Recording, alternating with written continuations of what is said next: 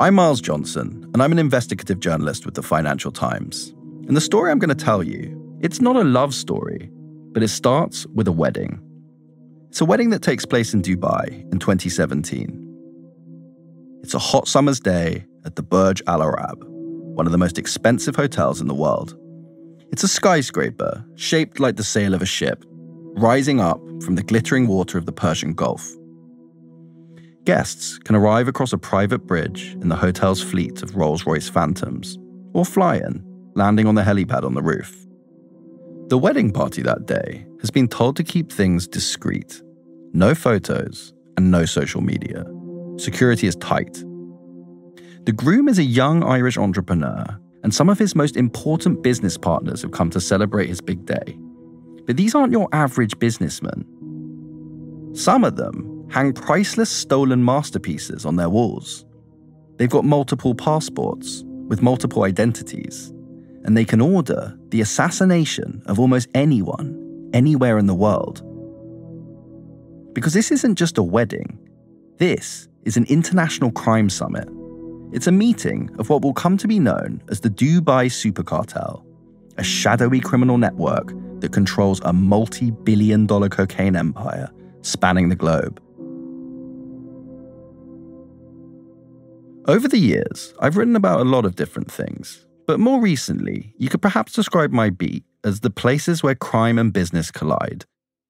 I've written about Russian billionaires who control private mercenary armies and the Italian mafia laundering their cash through the city of London. I've covered Vatican financial scandals and spy rings that smuggle microchips. Because crime is a business, and modern organized crime groups, they're increasingly run like multinational companies. They have thousands of employees, complicated logistical supply chains, and even investment portfolios. It's a big economic story, but you don't usually read about it in the business pages. Because reporting on international crime groups in the same way we'd report on a blue-chip corporation, well, it's hard. Crime bosses, they don't usually have PR teams you can ring up. And mafias, they don't publish audited accounts or glossy annual reports. But the money generated by organized crime is vast, and most of the time, it's invisible. It's like this ocean of shadow cash. We know it's there, but we can't ever really see it.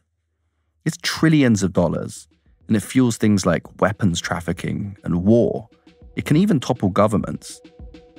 And the men celebrating at that wedding in Dubai, they've come up with a new model of organized crime, and it's become so successful that by 2017, police believe that they control a third of Europe's cocaine market, worth billions of dollars a year.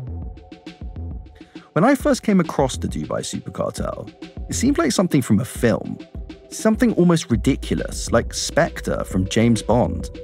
I needed to find out more, so I started talking to people. I met with sources in law enforcement, undercover agents, spies. I got hold of legal documents and investigative dossiers, and then I realized this isn't just a story about crime. This is a story about a secret economic war. It's a story about who gets to control how money moves around the world and whether Western governments can keep hold of that power as the rules-based international order breaks apart. Because I discovered that the Dubai Super Cartel, they're not just hiding from governments, they're working alongside them.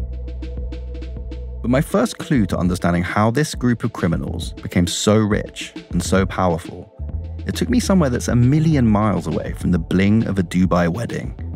Because one day, I was speaking to a source, and they told me something I just really wasn't expecting. They said, if you really want to understand how all of this works, you have to go and look at a murder in a small town in the Netherlands.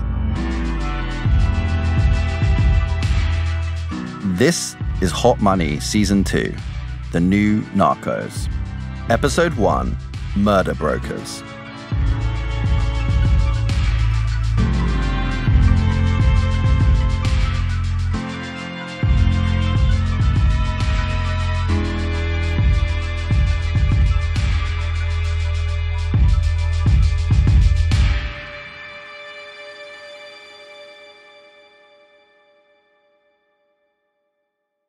One of the good things about being a crime reporter is that you talk to everyone who wants to talk to you. very different people. And I like to do that. This is Paul Vux. He's a reporter in Amsterdam, and for more than 20 years, he's been working the local crime beat for Het Parool, a daily city newspaper. Paul wears black t-shirts and a leather jacket, and has a gold hoop in one ear. He's old school. He's not posting hot takes on social media. When I first met Paul, it didn't take long before he showed me his bike. He rides it everywhere, down cobblestone streets and squares and along beautiful canals, going to coffee shops and bars to meet his sources. But if that sounds a bit quaint, there's a far seedier side to Amsterdam that keeps a crime reporter like Paul pretty busy. Because Amsterdam is famous for its beauty, but it's also well known for its red light district, its relaxed drug laws, and a vibrant criminal underworld. And that means Paul always has plenty to write about. Like all good crime reporters, Paul works his beat. He speaks to everyone. He talks to police officers, lawyers, the local prosecutor's office. But Paul is also always cultivating his underworld sources. I try to build my network step by step because, as you might know, as a crime journalist, your colleague cannot give you his or her network. That's not possible. And he learns early on that criminals, well, they care about journalistic standards too. A notorious underworld figure reaches out to Paul about a mistake he thought he'd made in one of his articles, because he wanted to set the record straight. But the first time, of course, I thought where to meet, how to keep it safe. I learned quite fast that some public space as a coffee bar is the best place to sit. Or at an airport where everybody knows there are lots of cameras, there's a lot of security, nothing will happen there. You will know for sure that all eyes will be focused on you. As a criminal and we don't fit in. So if something weird would happen, everybody would be a witness. And they know it as well. Back in 2015, Paul is busy covering crime in Amsterdam. Muggings, rival gangsters trying to kill each other, batches of dodgy drugs that put people's lives in danger. These seem like the sort of things you'd imagine happen in any big city. Then one morning in December, he gets a call.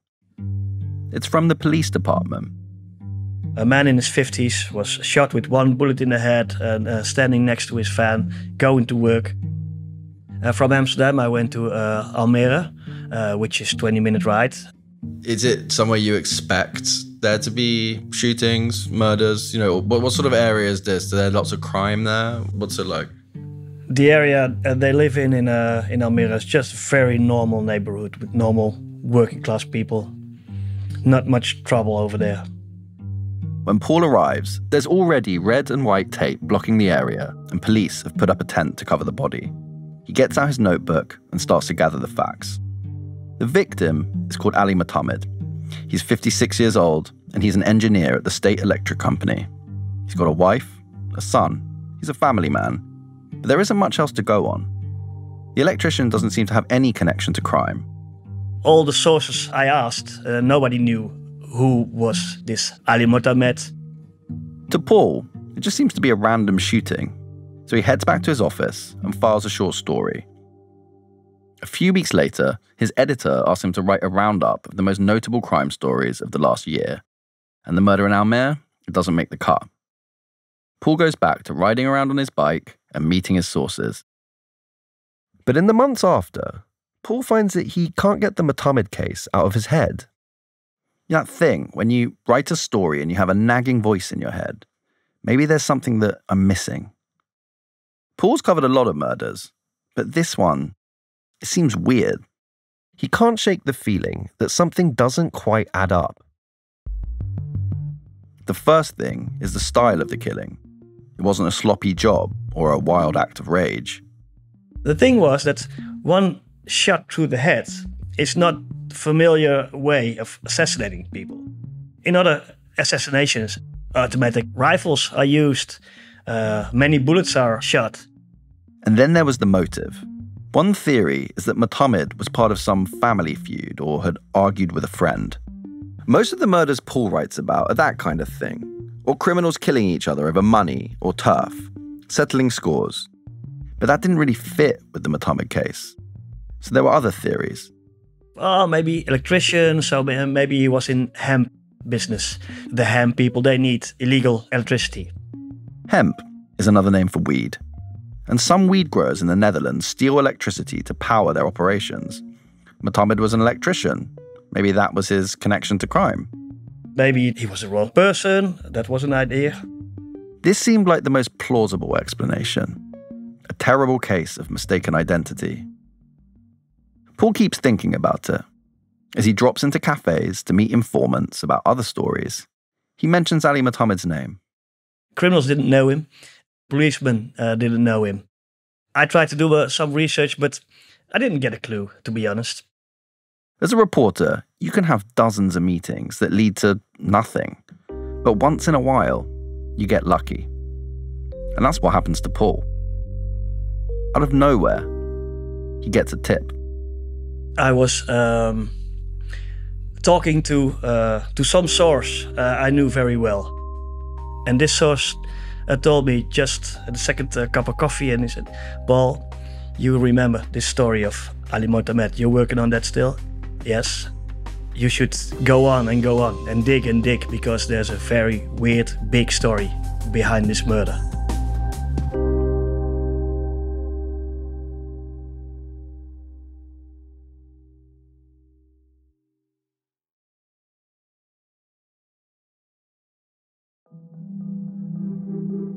Paul wasn't the only person thinking about what happened in Almere that day. I remember this shooting, December 15. Your really nice neighbor got killed. Nobody knows why. At the time, Ulysse Eliam was involved with the local city council. So yeah, I remember it was like this mystery for people. Like, whoa, what happened? Ulysse, he's this intense guy who locks you into his gaze. And he's a sharp dresser. When we meet, he's wearing this charcoal suit and a black unbuttoned shirt down to his chest. When Ali Mohammed is murdered, Ulysse is just getting into local politics. He's a spokesperson for safety and public order in Almere, where Ali Mohammed was killed. What was strange, in this case, there was nothing. And this was fueled by the national police. Police appealed on national television for any information that the public could give them. Do you have any tips? Do you have any suggestions? We put out this reward. But no one came forward. A year goes by, still nothing. I thought, this is getting a bit weird, you know. So we don't have any clues to find the shooters. There's no information about the circumstances of the shooting. Ulysse is particularly interested in this case because Ali Mohammed, it turns out, was born in Iran. And Ulysse's own family also moved to the Netherlands from Iran around the same time that Ali Mohammed did. I'm named after Odysseus, you know, the Greek king, because my father was reading Odysseus, and my father was like, okay, I lost my home. I don't know where my home will be, but I'm sure this baby will find a new home. Ulysse's father was a critic of the hardline theocracy imposed by the new regime in Iran after the revolution. He knew his life might be in danger if he stayed. He had to go into hiding very fast. He never had the chance to say goodbye to his mother, for example, because it was too dangerous. First, his father moved to Afghanistan, where Ulysse was born. And then they moved to the Netherlands, eventually settling in Almere. Ulysse grew up in the same sleepy suburb where Ali Mohammed lived and died. I've been living there for 20 years now. And the funny thing is, or the special thing, it also relates to my history, you know, like it's a new city. The province, one of the nicknames is like New Land because it's built from water. Yeah, and my family came to a new land, started a new life. So yeah, it all connects really nicely. Ulysse's father became a law professor, and he kept speaking out against the Iranian regime from his new home. But there was a cost. And this became a reality when the family moved to Almere. His father started getting serious threats. At that time, my father received massive security protection. I was young. You're still focused on things you do when you're at that age, you know, playing football, trying to enjoy life. But yeah, when you see your dad being transported with multiple bodyguards, yeah, of course your life changes. So decades later, when an Iranian man is shot in his hometown, it gets Ulysses's attention. Even more so when police finally share what they've pieced together from CCTV footage. It shows that the idea the assassins made a mistake looks less and less plausible. This was a meticulously planned operation. The police report is a difficult read. It's a chilling account of a cold, premeditated murder, planned over weeks. And it reveals that the killers made 2 failed attempts in the days before Ali Mohammed was shot. On December 11th, 2015, at around 6:15 in the morning, a blue BMW drives slowly down a dark suburban street. The driver stops outside one of the houses and turns the car's headlights off. Inside, Ali Mohammed is getting started with his day. Usually, he leaves his house at 6:45, but today he has a job nearby. So he leaves later, at 8:30 a.m. At about 8 a.m., the driver of the BMW turns the car back and leaves the street. A few days later, Monday, December 14th, the BMW arrives, again at around 6:15. It's a regular work day, and Mohammed walks out of his front door a little before 7. A neighbor is also leaving their house at the same time, and the driver of the BMW spots him and Mohammed and drives off. Tuesday, December 15th, the BMW appears at 6 o'clock. Mohammed's wife and teenage son are asleep upstairs as he steps out of his house and shuts the front door. It is dark outside. No neighbors around this morning. As the electrician walks towards his van, a man walks up behind him and shoots him in the head. Mohammed slumps to the ground. The shooter gets back in his BMW and the car speeds off. They hit him directly, left with the car. I think, if I remember correctly, BMW 5. They went to the specific spot in another part of Almere, burn the car, and they leave. The BMW was found burned out a few miles away, and witnesses saw 2 men walking off. It has all the signs of professionals in the criminal circuit. So that made it even more strange, like, okay, this is really professional, and still we don't have any idea why, who. This is the point that I started to see the first flicker, to realize what a murder in a small Dutch town could have to do with the super cartel, and what that could mean. Because Paul has kept on digging, and he's made an unbelievable discovery. And I remember reading it, and I think it was on a sunny Monday morning, and I immediately, I knew, I felt in all my body, I knew, wow, this is crazy. In 2018, Paul breaks a big story. And it's not about the murderers, but it's about the victim. I found out that Ali Mohammed was not Ali Mohammed, the electrician. He was an electrician, yes. But he lived in Holland with a false identity. Ali Mohammed was in reality an assumed identity. The electrician from Almere had been living a secret life, one so secret that even some members of his own family didn't know who he really was. Ali Mohammed was Mohammed Reza Kolahi Samadi. And when he was 23 years old, he placed the bomb, which blew up 74 people of the Islamic Republican Party in Iran. This happened in my city, quite close to where I live. And probably the regime, the whole reason I'm in Holland, they were able to find someone who they were looking for like, at that time, like 35 years. Who was like one of their prime targets because they wanted revenge. My dad always warned me, they're dangerous. And, they found him. These are not bedtime stories, this is getting real.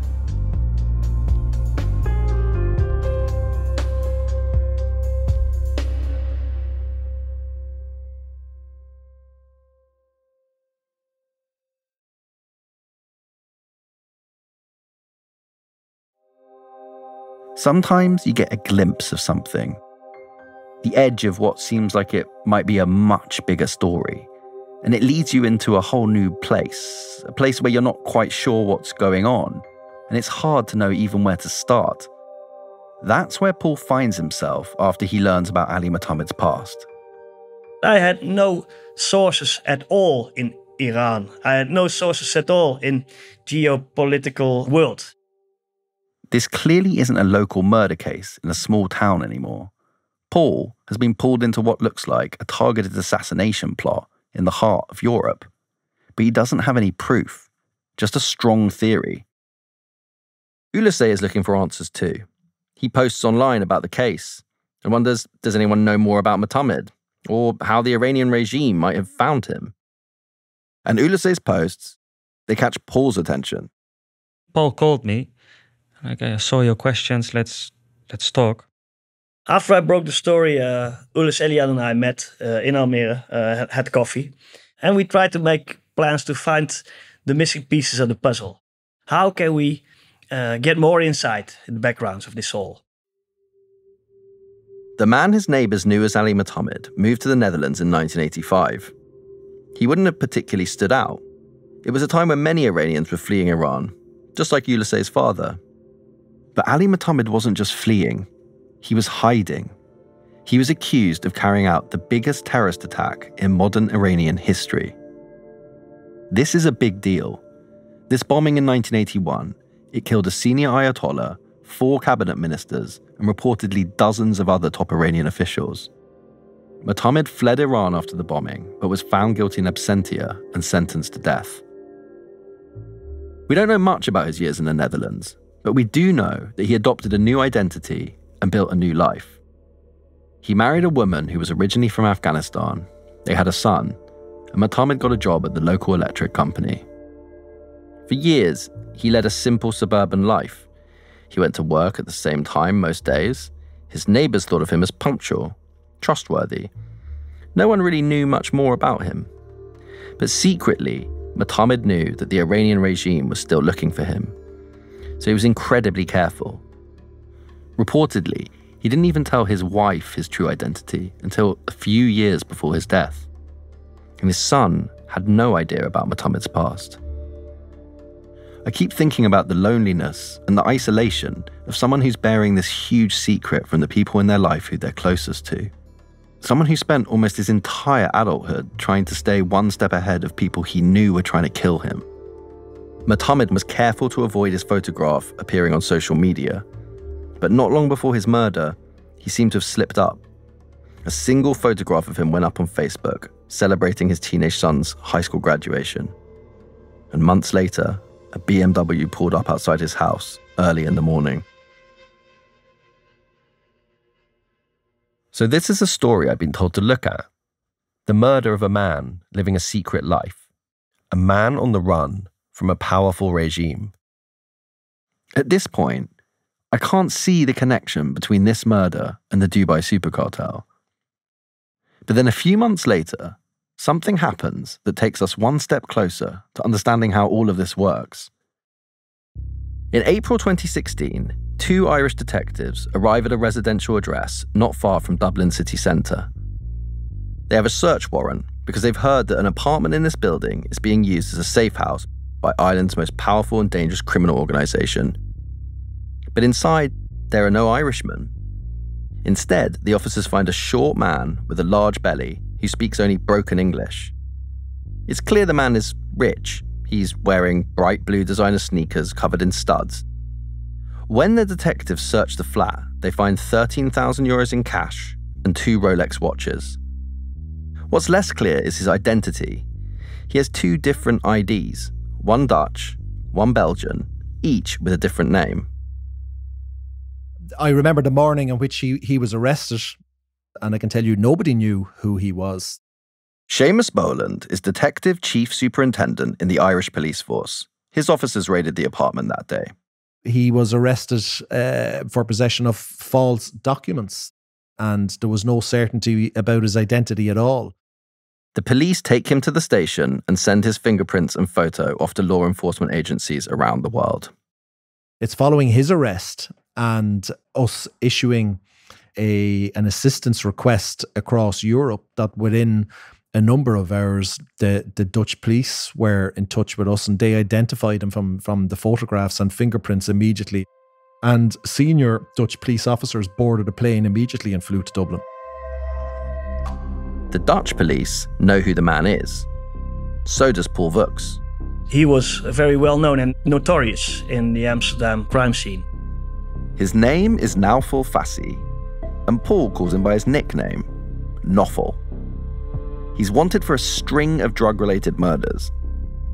He was seen as a guy who would do anything for money, who would be able to do very serious crimes without blinking his eyes. Paul doesn't know it yet, and nor did the police. But the man who sent 2 assassins to murder Ali Muhammad, it was Noffel. Noffel's a murder broker. He can arrange the killing of anyone, anywhere, with just a couple of messages sent from his phone. And the people hiding the murder broker in their Dublin safe house, Seamus knows exactly who they are. That organised crime group has been the primary group for the last 20-25 years that built the networks supplying drugs and firearms to this jurisdiction, without a doubt. That organised crime group, the people who are hiding the murder broker in their safe house, they're at the heart of the super cartel. They're the men who gathered that day for the wedding in the luxury hotel in Dubai. But if Ulisse is right, this isn't just a murder. This is a state-sponsored assassination. And it raises a big question. What is the link between Noffel, the broker, and Iran? Why would a hitman working with top cocaine traffickers murder someone, apparently on behalf of a government? And if that's what happened, what does that tell us about the transformation of international organised crime? To find out, we're going to Ireland to talk to someone who's been following the family at the heart of the super cartel from the very start. You don't know if somebody behind that door has a gun. The adrenaline is flowing, your heart is racing. Anything could go wrong.